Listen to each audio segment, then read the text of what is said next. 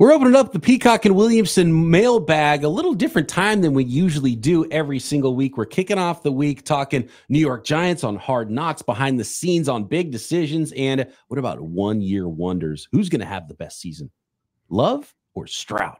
On today's Peacock and Williamson. NFL analyst Brian Peacock and former NFL scout Matt Williamson bring you expert NFL analysis every day in less than 30 minutes. Get an inside look at the NFL on the field and in the front office with elite breakdowns to next-level analysis and in-depth information only for the real NFL fans. This is Peacock and Williamson, and it starts now.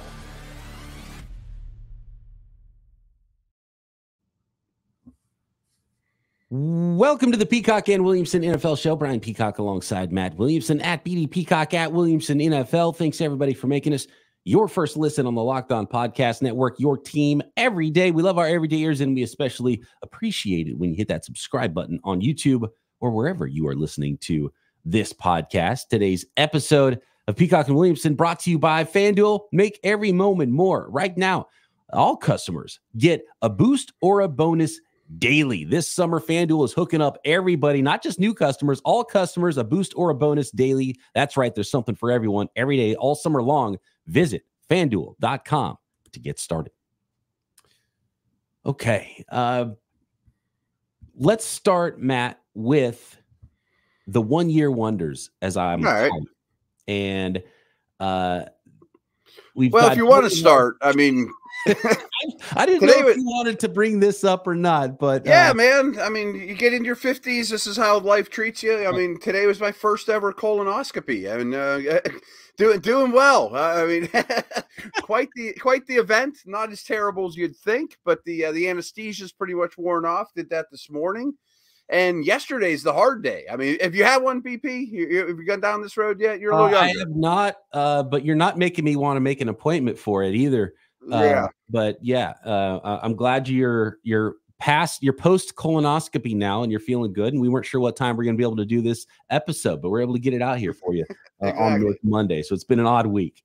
It has been an odd week. And yesterday's a tough day, actually, because the only thing I consumed all day yesterday was water. So you can't eat all day, and it's Sunday and I'm just sitting around doing whatever. I'm like, I could never do this during the season. Like, I need a snack. I need something. I mean, like, I couldn't go the whole day. And then 5 p.m., they give you this, I called it poop juice, but I mean, it's like this concentrate that you mix with water and you got to chug it. Yeah. And within 15 minutes, it hit you and you evacuate. And then you don't leave the confines of the home for the rest of the evening, to say the least. Wow. But that was interesting. Today, the procedure was much better.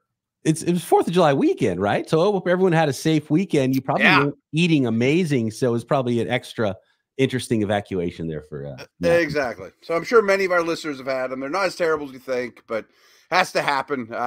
But boy, yesterday was an ordeal.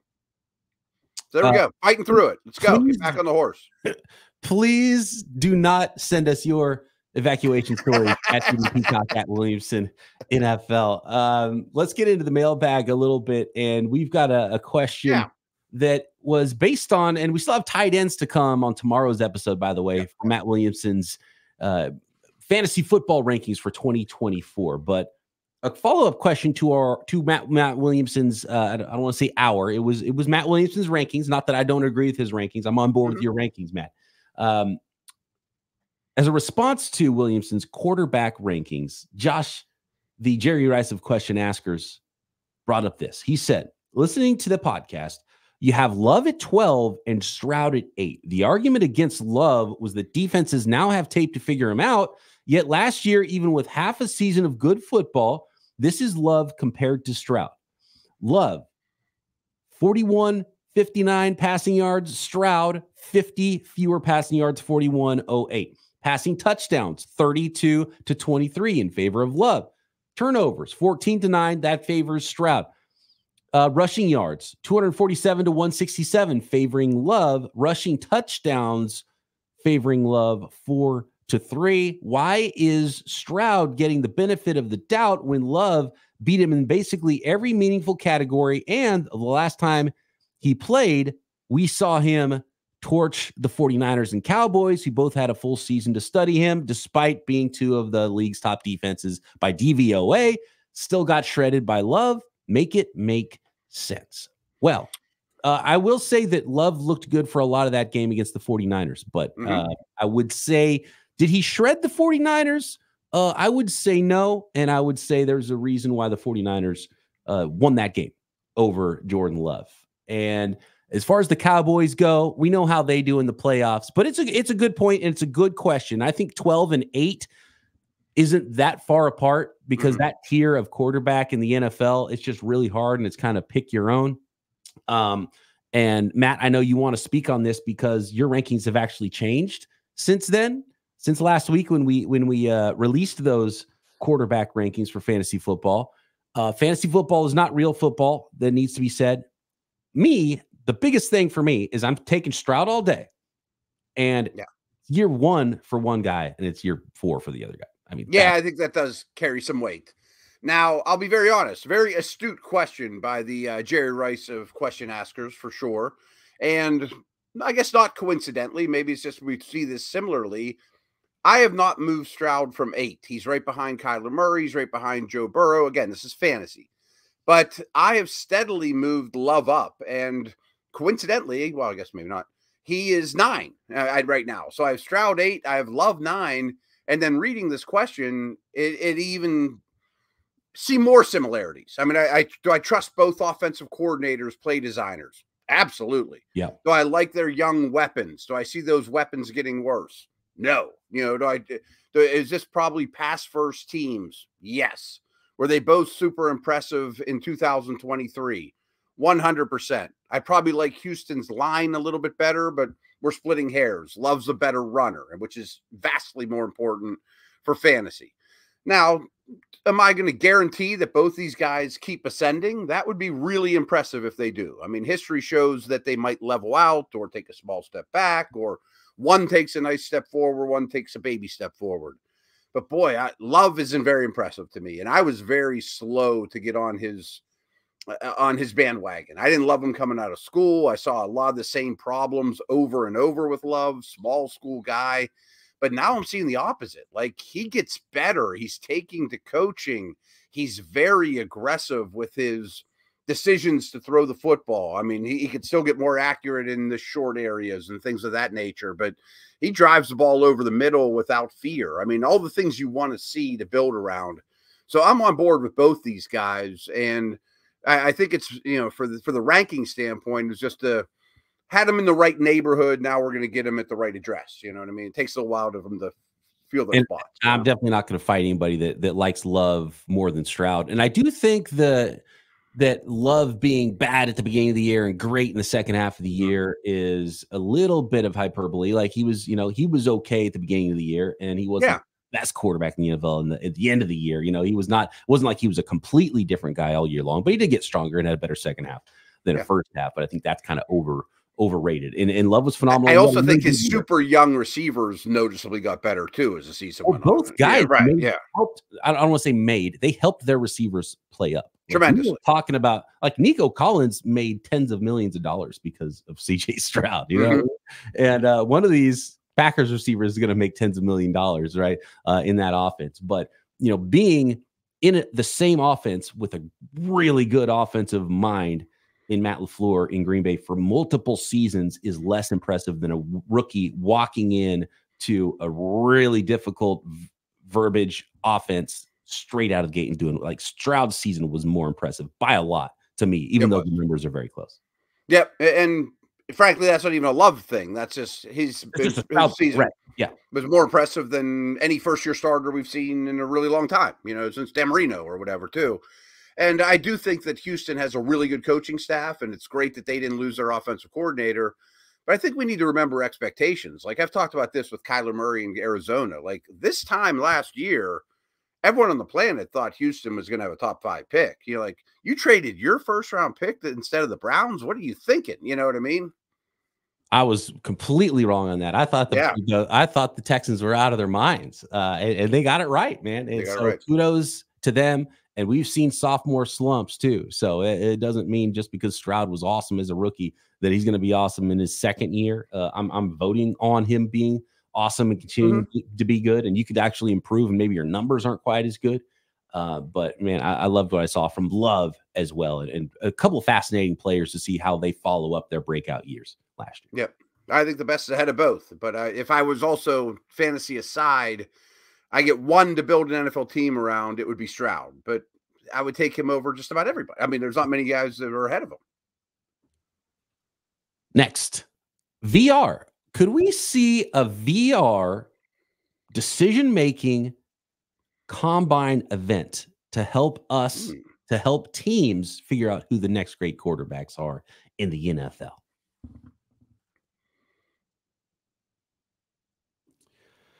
Today's episode of Peacock and Williamson brought to you by FanDuel. And, you know, we love sports. That's why we are all here talking about sports every single day. And you love them so much, you never want them to stop. But as the playoffs and the NBA, NHL wind down, you get fewer games, and the sports aren't sporting as much as maybe we'd like them to. But FanDuel lets us keep going whenever we want. All you got to do is open the app and dream up bets anytime you're in the mood. And this summer, FanDuel is hooking up all customers, not just new customers. All customers at FanDuel get boosts or bonus daily. That's right. There's something for everyone every day, all summer long. You got Major League Baseball games to bet on. Home Run Derby participants just announced who's going to win the Home Run Derby. Those odds will be up there. And of course, tons of NFL futures, Rookies of the Year odd, MVP odd, who's going to win the next Super Bowl odds. Find them all at FanDuel.com. So head over to FanDuel.com and start making the most out of your summer. FanDuel, official sports betting partner of Major League Baseball.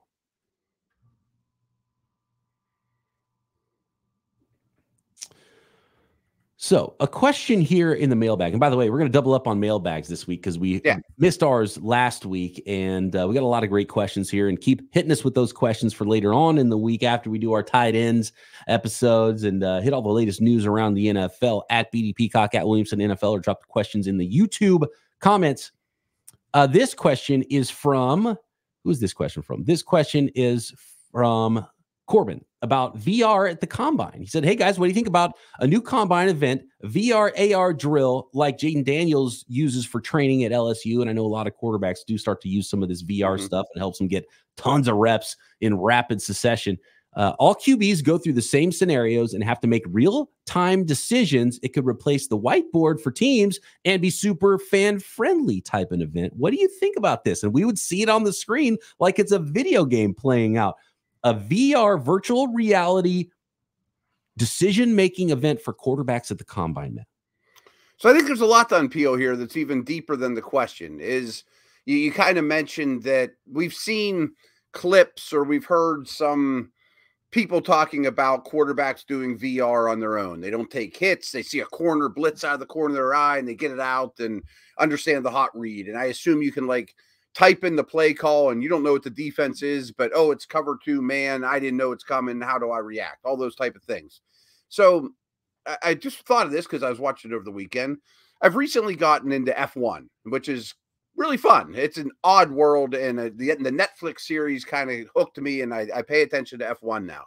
And those dudes, they race 20 or 30 different tracks, and it's the same tracks every year, and they're all very, very different. You know, one's in Europe, one's in, all over the place. One's in Texas, blah, blah, blah.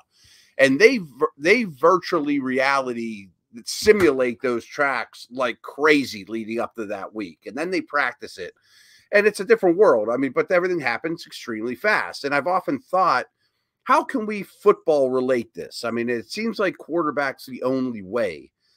But the other part of this question I want to address is I feel like the Combine as a whole might be at a crossroads. We might be looking at it 5 or 10 years from now and go, man, do we care about 40s and starts and jumps when we can do miles per hour? And, there's a lot of stuff that could change that we might look at even this version of a Combine and be like, that's kind of Al Davis old school. We could do a lot better than that, The NFL would hate that because it's such an event. It's so fun. But I think a lot of people already know, even while you're watching the 40 times, it's not that important, but you still watch and you still get excited, and you still say, you still see, and man, we still cite it. That corner ran a 4.51 instead of a 4.49. Oh, yeah. You're like, oh, he's too slow. He's not going to be able to stick. Maybe he's got to move to safety. That's or safety. You see some corner that's got a 4th round grade run a 4.29. It's like, oh, he's probably going to get into the 1st round, even though you know that in a lot of ways it's actually not that important. It's actually more telling that you're not going to be good when you run in the 4.2s than you are going to be good in the NFL. Like, we know this already. And then teams are using so many things like GPS tracking now to see what your football play speed is. So maybe you run a 4.7, but man, when you are a safety, you're flying, or linebacker, you're flying around the field, and your GPS numbers are some of the fastest on the entire team. So your play speed is different, and a lot of teams are leading into that too. So it's not a science. It never will be a science, but I hope the combine doesn't go away, because it's fun to watch in February. And, you know, it's an event that's really cool. And I like seeing the guys run fast. I like seeing the quarterbacks throw far, but I would have a feeling that 0 top quarterbacks would opt into a VR, because a decision-making drill, because it would hurt them possibly more than it would help them. Yeah. And the players that would really like that are the ones that want the playing field to be leveled, and the late round quarterbacks that are smart guys are like, okay, yeah, let's get on this VR decision-making thing. And maybe I can make up some ground on some of these other quarterbacks, because I'll never have a bigger arm or be taller or faster than them, but maybe I can compete here, and it might open some eyes. And so maybe it would be an event that some quarterbacks would do, and it'd be fun to see, and I would absolutely tune into it. But I bet it would be the type of event if in 2025 they said, hey, we're going to do a VR decision-making event at the combine. It's televised. I think every top quarterback that was already like looking like a 1st round grade would opt out of doing it. So I guess there's positives and negatives. Like, I always immediately think of your guy Purdy. You know, like if Purdy's like going into the combine, we don't know he's going to be even drafted at that point. Right. He'd be like, sign me up. I'm a processor, you know. Yeah. And maybe he gets into the 4th round then, you know, and it gets better evaluated. So, but the Caleb Williams of the world's like, no, I am not doing that. I can only hurt myself. Why would I do that? Yeah. As far as it being a televised event, I doubt it. Although the top players are kind of opting out of stuff anyway, so maybe it's just another way to get to know the later round guys better. So I'm all for it, and I think it's a great training tool. And I think it would be awesome for teams to learn if it was private and we never really got to see it either. When more players do it, because we don't really get to hear about how their whiteboard stuff goes. You know, some stuff gets leaked out, but we don't ever get to see it. The fun part would be seeing it, and that'd be really cool. And it makes me think too, since we brought up Stroud in the first segment, 1 year ago, we were talking about how his processing isn't good enough because he didn't do great on the one test that, you know, now no one talks about. All of a sudden, right. You know, and he might have crushed it in this sort of an event. Yeah. Yeah. So do you have any clue? And I would be shocked if you do. Who knows? But like other sports can simulate. I mean, you'll see golfers on a turf tee driving into, you know, a mat. Or I remember when I was a kid, you could throw a pitch and it would be a strike or not, and it'd tell you how fast it was. Like, right, yeah. Is there stuff like that you don't have to beat yourself up as much, or be on a course, or be on the mound, that's worth it for other sports? You know, like for football, I bet not. I think the mental reps for football are huge. And I think people are behind. Do you remember last year the Netflix show, was it just called Quarterbacks? Yeah. And a friend of mine put that out, and Receivers coming out like tomorrow. Right. Yeah. So I liked watching it. It was so well done. But I'm watching 2 different quarterbacks. One is Kirk Cousins doing everything he can to get ready. He's doing this thing that's like helping him, you know, react quickly with his mind. Yeah. And then you see, I think it was Marcus Mariota. I was like, he's just like, oh, all right, here's another day. I guess I'll be all right. I'll go to work. I don't know. It's like, you know, it's just like, well, I was like stark. I was like, wow, I'm definitely taking one of these quarterbacks over the other. And it's not surprising to see how their careers have gone. And I think that's probably the new frontier, especially for quarterbacks. But it's not like an offensive lineman can get physical reps against another dancing bear in the VR world, unless maybe I don't know how you could possibly do it. Simulate that. But as far as mental reps for a quarterback and processing, absolutely, it's hugely helpful. Like, I don't even think offensive linemen get much out of mini camp and OTAs, let alone doing something in their basement. Right.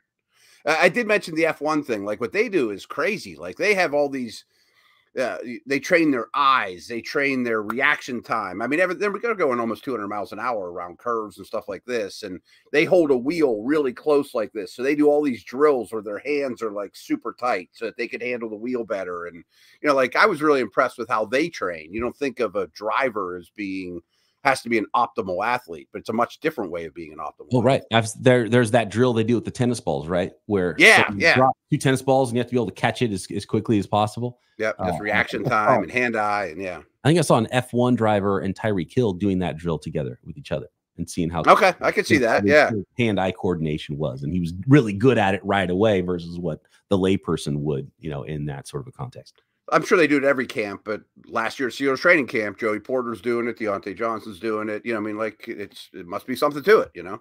It is really cool to see what one sport you can learn from another and how cross training and, you know, doing martial arts stuff or boxing stuff, or, you know, other people incorporating things that football players were doing into their training now, or track, and how you get better at your get off, and this little just tiny incremental advantages you can gain. And it's pretty amazing where we are right now. And it's really what's changed today's athlete versus past athletes, where, you know, guys might have been the best athlete in the world, but they had a job in the off season. They weren't doing anything to get this much incrementally better every single day, like guys are now that aren't even that good.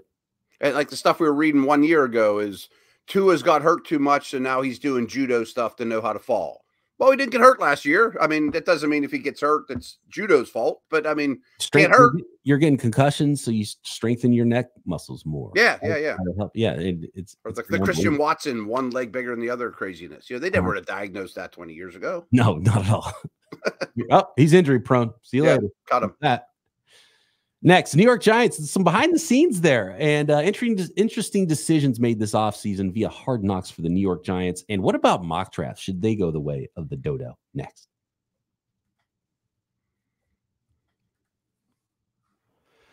This episode of Peacock and Williamson brought to you by eBay Motors. Passion, drive, and patience. It's the formula for winning championships. It's also what keeps your ride or die alive. eBay Motors has everything you need to maintain your vehicle and level it up to peak performance. Superchargers, roof racks, exhaust kits, LED headlights, and more. Whether into speed, power, or style, eBay Motors has you covered. With over 122 million parts for your number one ride or die, you'll always find exactly what you're looking for. And with eBay Guaranteed Fit, your part is guaranteed to fit your ride every time, or your money back. Because with eBay Motors, you're burning rubber, not cash. With all the parts you need at the prices you want, it's easy to make your car into the MVP and bring home huge wins. Keep your ride or die alive at ebaymotors.com. Eligible items only. Exclusions apply. eBay Guaranteed Fit only available to U.S. customers.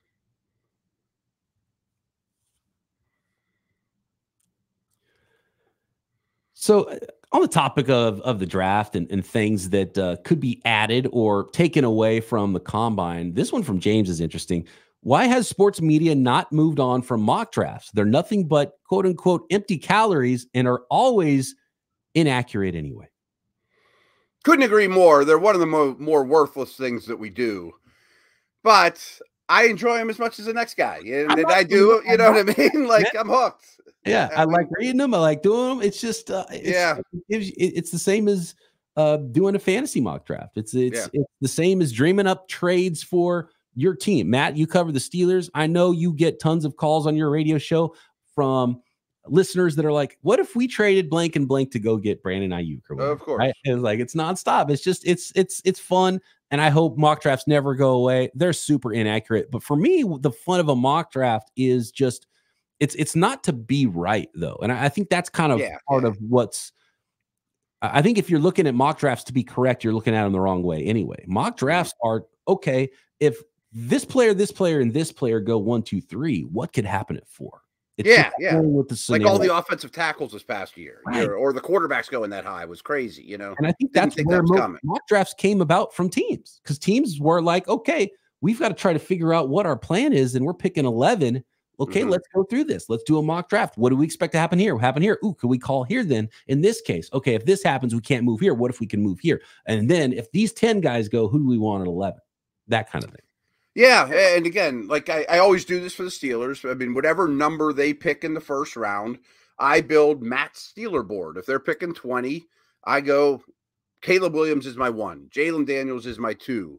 the best edge rusher might not be high on my Steelers board because they have edge rushers. You know what I mean? But I want every tackle I can get. So if you could get in the mind of the other 32 teams that way, I think there's a lot to learn there. And that's why teams did it. Like, this sounds super old, but like when I was at Pitt, we shared the facility with the Steelers, and I would park next to scouts and whatever, and you'd see in the back of their cars Mel Kiper's Blue Book, and they you know, Street and Smith. I mean, back then there was hardly even internet back then, and they would pull a bunch of mock drafts out and be like, "Well, look in this scenario, we actually get J.C. Latham. Didn't think that ever could happen, but it doesn't sound crazy if you get in the other team's heads." And so, you know, talk to your pro scouts and be like, "Ah, the Giants would never do that. Don't even go down that road." And then I also like the ones that are way too early, like the ones we're reading now. But I don't even look at the teams. I just want to learn 3 sentences about the new players. Oh, it's like, oh, this guy at Oklahoma State could be a first-round guy. If Oklahoma State's playing, I'm going to stop and watch number 8. Yeah, let's look at the left tackle, or let's look at the receiver. That's all I want to know. I don't care if he has them go to the Cowboys or the Bears or whatever. Who cares about that? And there's times when there was what was the name of the quarterback? I think out of LSU. We're going back a long time, probably to those same days you're talking about. And I think Mel Kiper in his, too early day after the draft before. Yeah. 2005, 2003. I don't know what year it was, a long time ago. And it was the first time I ever heard about someone doing a mock draft for the following draft, the day after that draft just ended. And it was a quarterback, Thomas, maybe? It was a quarterback out of UNLV. He was mocked number 1, didn't even get drafted the next year. And he was mocked number 1 the day after the draft before. Yeah. And it's crazy. I mean, it is. I got to be pretty good friends with Todd McShay at ESPN, and that he always was in charge. I think right after Mel gave it up, Todd always got the Monday after the draft. And he always said, it's my least favorite thing ever because everyone holds you accountable. I'm so spent from doing real draft prep. I was on the air for 30 hours all weekend. And inevitably, though, he manned up. And every time he did it, he'd be like, well, these are who my 32 picks were for the draft that just happened. And some of them end up going in the 6th round. Some of them don't come out of school, but I just want to know the names. Something really jumped out to me watching Hard Knocks with the New York Giants and following them through the offseason. And to be honest with you, this is much more intriguing because we don't get to see this. And kind of part of the mock draft thing and why everyone thinks wrong is teams are lying and they don't want you to know. And there's so much schadenfreude going on and lying and trickery. And nobody really wants you to know. And you think you know what a team's going to do, but they really are secretly want this other guy. And it's so fun to watch these post-draft videos of like some GMs on the phone with every single team because they want to go trade up for their guy. And none of the other teams care about the guy that this team wants. And then eventually he falls all the way down to where they were anyway, or he moves up 3 spots. They finally get their guy and everyone chest bumps and is happy about it. It's like, no one cares about the guy you want, especially starts getting in around 2 and 3. So it's really funny to see that. And it very rarely are the teams actually fighting for the same guy.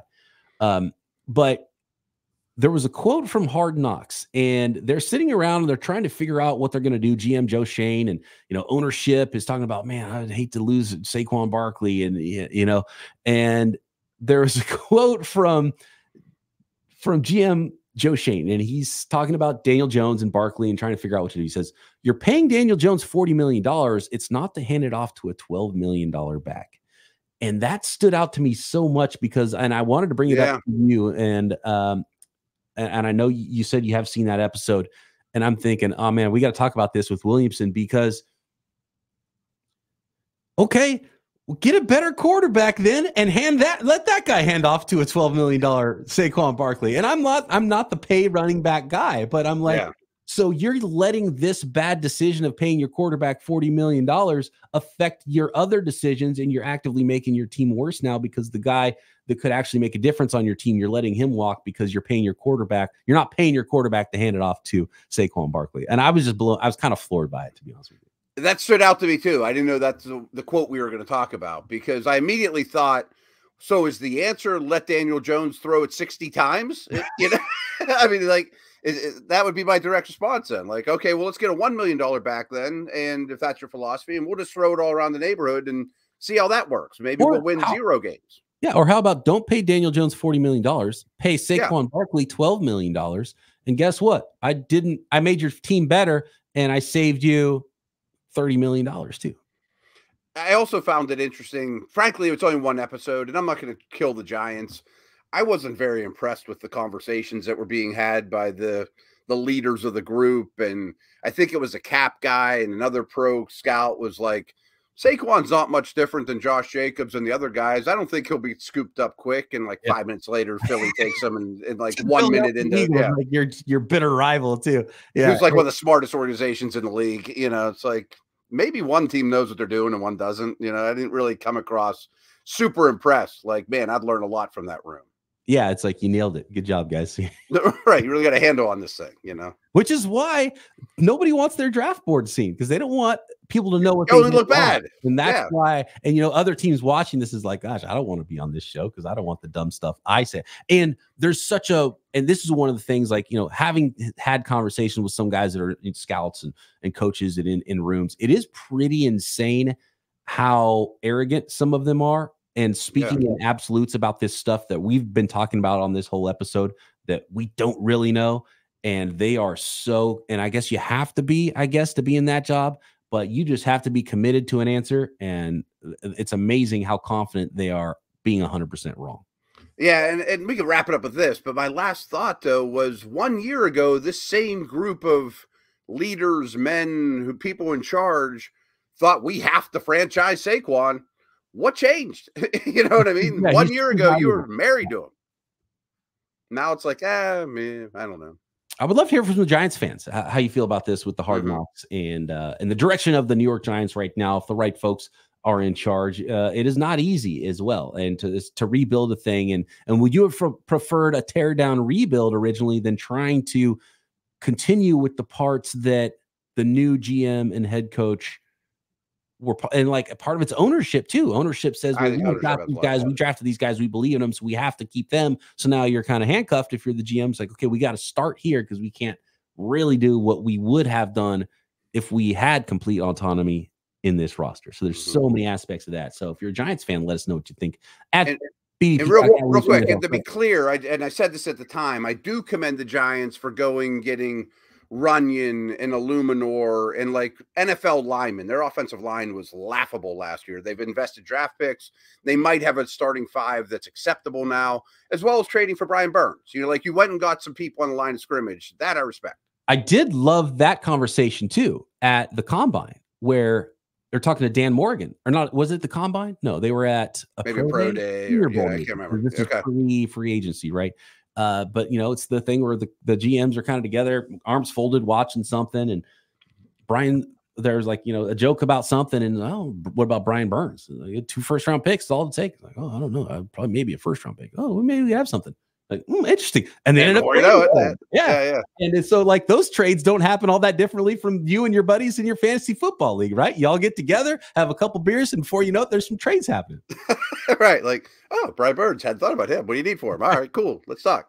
Yeah, that was cool. I did love that. Yeah. All right. Thanks everybody for listening. Get those mailbag questions in. Keep them coming for this week and future weeks here as we roll through the offseason. Matt Williamson's tight end rankings for fantasy football 2024. A really interesting group as well coming up on tomorrow's episode of Peacock and Williamson.